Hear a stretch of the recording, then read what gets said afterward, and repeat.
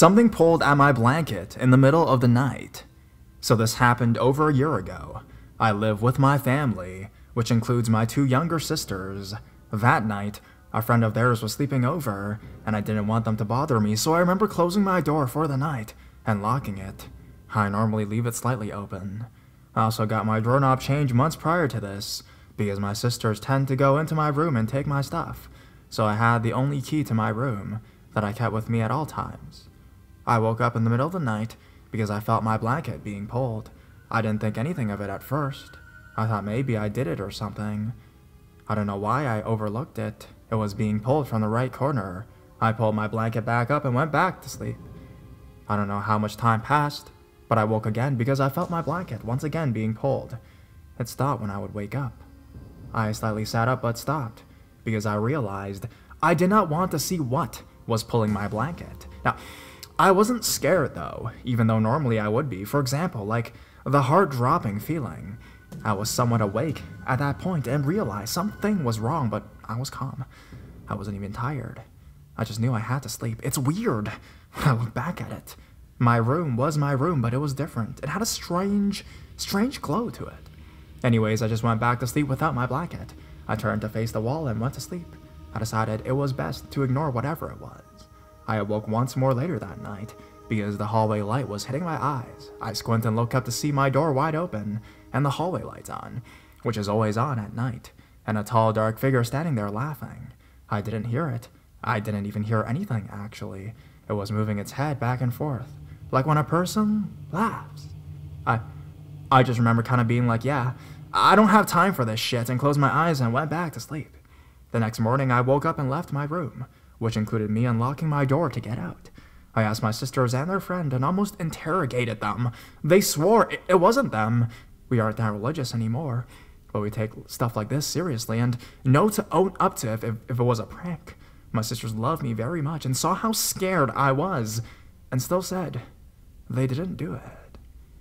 I know, I was not dreaming. I definitely know it.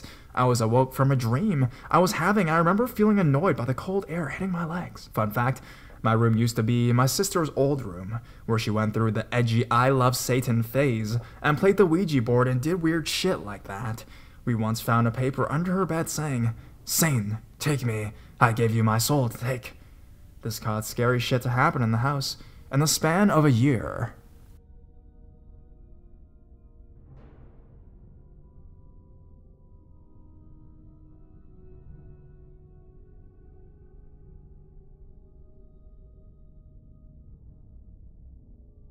Creepy house with a history, blanket tugging, etc. Due to the amount of experiences I've had in my life, this is my first, but I doubt that this will be my last post in this section. We lived in a house that creeped me massively when I was 11 until 18 years old. Things came to a head one night. I was 17 when my friend called in after his bar shift around 1 a.m. We played Uno for a while, as he was doing tricks with his new Zippo. A little later, he couldn't find his Zippo, and I said I had a lighter in my room upstairs. We both went up, and I went to open the door to go into my room. It did not matter how hard I pushed down on the handle. It just would not budge. My friend laughed and told me to stop messing around. He opened the door and walked in. I saw his face turn white as he was looking to his right. As I went to walk in to see what was the matter, I felt the sensation of 100 hands pushing me back out of my room. He grabbed something out of the room and went back downstairs. I quickly followed. I asked what was wrong. He told me that he saw his Zippo on top of my bed and picked it up like it was ice. I told him what I had felt as I tried to enter my room, and that was enough for him. He said he was tired and went home. I sat in the living room for a while trying to make sense of things but couldn't. At around 3 a.m. I was shattered and decided I had to go to bed. There was no issue going into my room, though it was freezing. My single bed was lengthways against the internal wall. I settled into the bed the way I normally did, in the fetal position facing the wall, quilt tucked in under my chin, both hands holding. I lay this way as I'd always had the sensation of someone sitting on my legs if I lay on my back. Also, I could not see anything. Due to so many experiences in the house, I was used to trying to get to sleep feeling very uneasy, but always had. Not this night though. As I was feeling myself drift off, I felt a sharp tug on the quilt. I screamed, "Fuck!" and my mind froze into the spot. Did that just happen? Just as I felt that denial may work, yank. Oh, shit, no. This is really happening. I'm absolutely petrified, too scared to move. Please just fuck off, I'm thinking to myself. After what felt like an eternity, but was probably only 10 seconds, I had the quilt firmly grasped under my chin. I felt yet another massive, sharp tug on the quilt. My fight or flight kicks in, and I throw my arms in the direction of the tug while throwing the quilt off, hoping to connect with whatever it was. I was out of bed in a flash, with the lights on, in a microsecond. I stood there scanning the room with my quilt laying in the middle of the floor. For some reason, I decided to jump on the quilt half a dozen times. Nothing. I ran downstairs and switched on the TV. Every light I could switch on was on. I had the most terrifying sleepless night that night. A couple years after moving out of that house, I confided in my cousin as to most of my experiences in the house. He was older than me, and had lived in the same street all his life. He told me something that he didn't want to while we were still living there. The previous owner's daughter used to do Ouija board sessions in the house, and even practice black magic. Her old room was my room. I'm not far off 40 now, and I still think of that house and many experiences regularly. I'll post more if people are interested.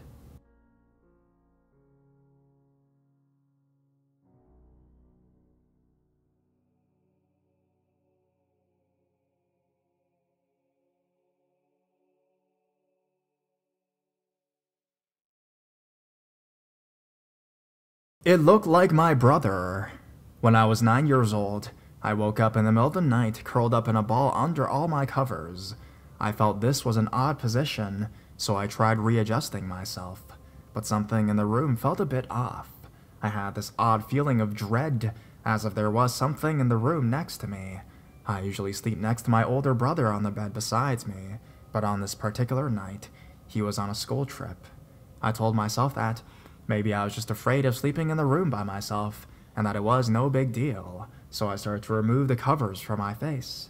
My eyes took a second to adjust to the darkness, but I saw someone sitting on the bed next to me. It was my brother. He sat there just staring at me. He seemed normal, except for one thing: his face. It was similar, but it had a very unnatural look. His eyes were wide open, and he wore such a creepy smile. I quickly hid under my covers. My heart started to race, and I clenched my fist and dug my nails into my hands to check if I was asleep, if I was dreaming at all. This was no dream. I stayed in a fetal position under my bed covers for a while, rationalizing what I just seen. I mustered some courage to take a second look. I lifted the covers and I saw he was still there, but this time standing next to my bed. His facial expression was even more menacing than before. I hid under my covers for the second time. I could hear my heartbeat, as if it was about to burst out of my chest. What was it? What did it want? Why did it look like my brother? I peeked out of my covers for the third time, hoping it was just in my head, or maybe the thing had gone away. As I lifted my blankets, I saw it sitting on my bed. It was smiling. His eyes were now staring into mine. His face inched closer to me. His smile grew into a full grin. He had so many teeth. I panicked and buried my face into my covers. I said the fastest prayer I could at the moment, and then I lifted my face, and it was gone. As soon as I saw it disappeared, I ran into my parents' bed and slept with them for the rest of the night. I had no clue what it was, and I don't pretend to have an explanation for it. All I know is that I saw something that night that had no rational explanation to be there. Has anyone else seen something like that before?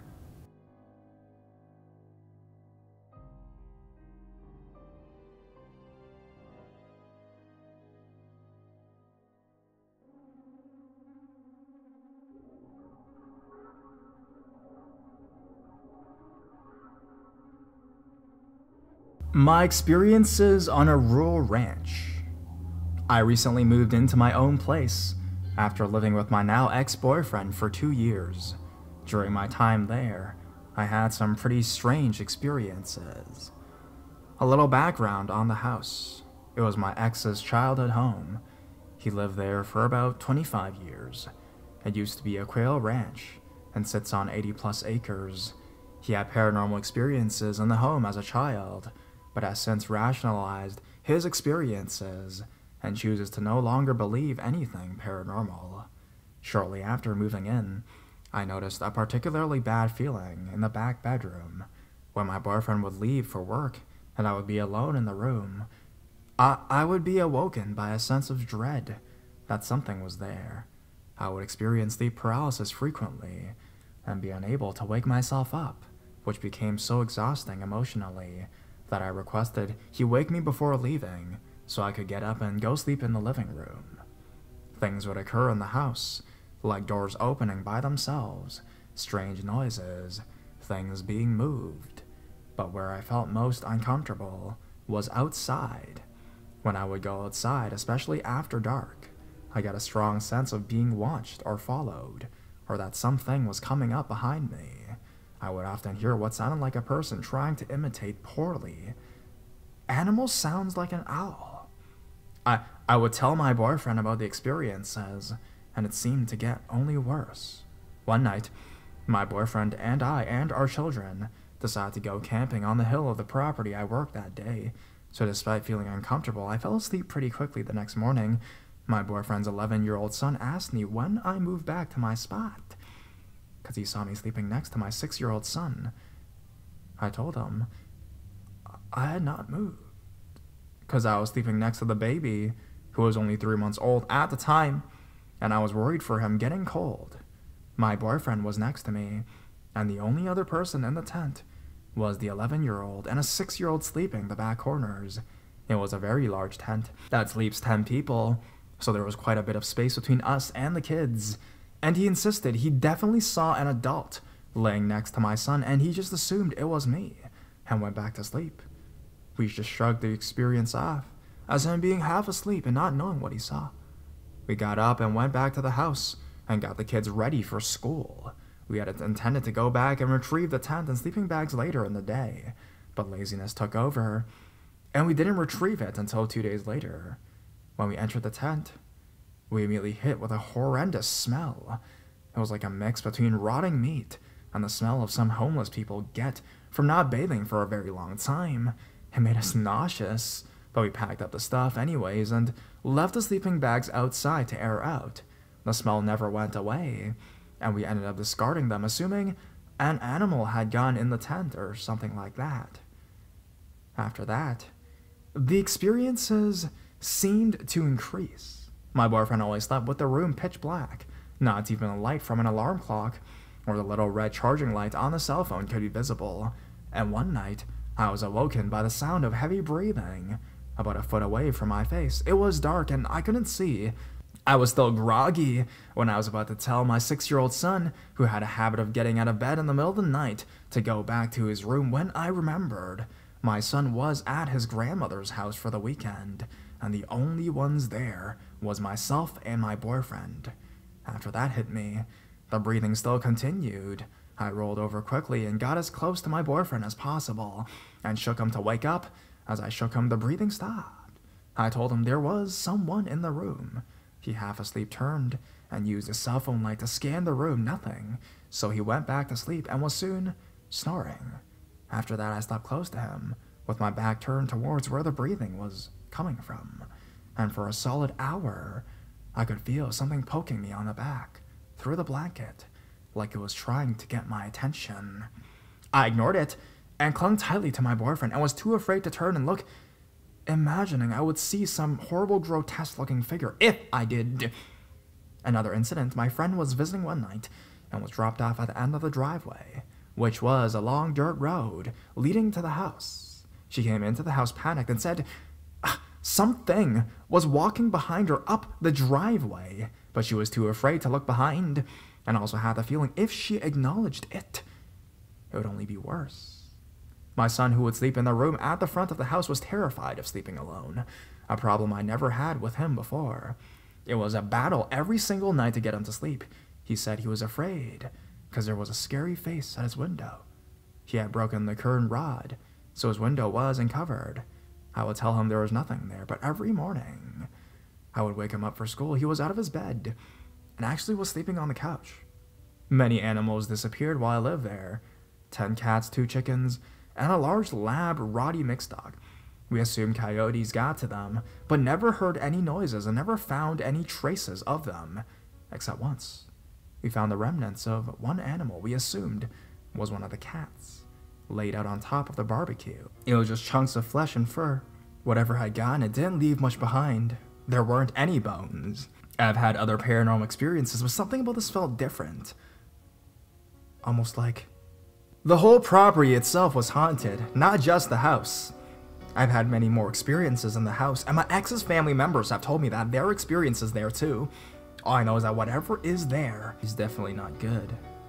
And since leaving that house, I have felt a great sense of relief. I no longer have an overwhelming sense of dread. And my son sleeps just fine, in his room alone, with no more mention of scary monster faces.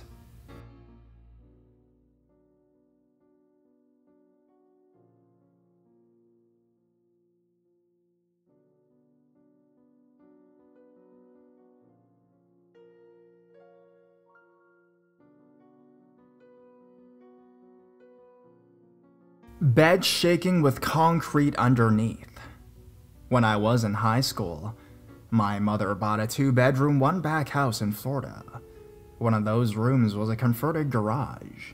It had outdoor-style carpet, and underneath that you could very easily tell there was concrete, as there were steps down into the room made out of concrete along with random spots of the carpet coming up around them and the walls. Well, I wanted this room because it was far away, dark, and cool for a teenage boy.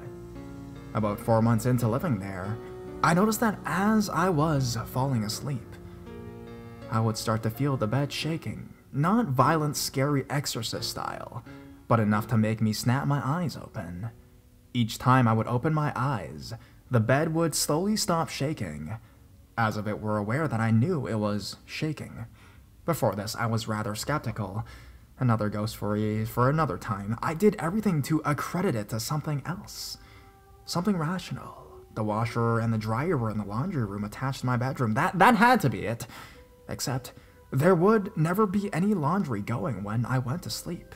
It was so loud that I would wait till it was done to go to bed. Okay, maybe there is a rodent or something living under my bed and I didn't know of it. I didn't see it. There was none under my bed. I had a box spring with a mattress on top of it. Maybe my head was beating so hard that it was causing the bed to shake. This actually has happened to me, but it would not be in sync with the bed shaking here. Concrete floor meant it wasn't someone just walking around, strolling through, or anything else like that of that sort, unless something was going on under the earth around that house. Something about this room always made me feel very uneasy about it. I don't know what it was. It had big mirrors covering one wall on either side of a window. Eventually, I covered those windows with blankets, and eventually the shaking stopped. But it still freaks me out remembering it. I've always been scared of mirrors, but being a teenager and drinking a lot, I lined the mirror with a bunch of liquor bottles, trying to be cool, you know? And not thinking about my fear of them. I mean, doesn't matter though. Because other than that room, the entire house, everything else, was just perfectly fine.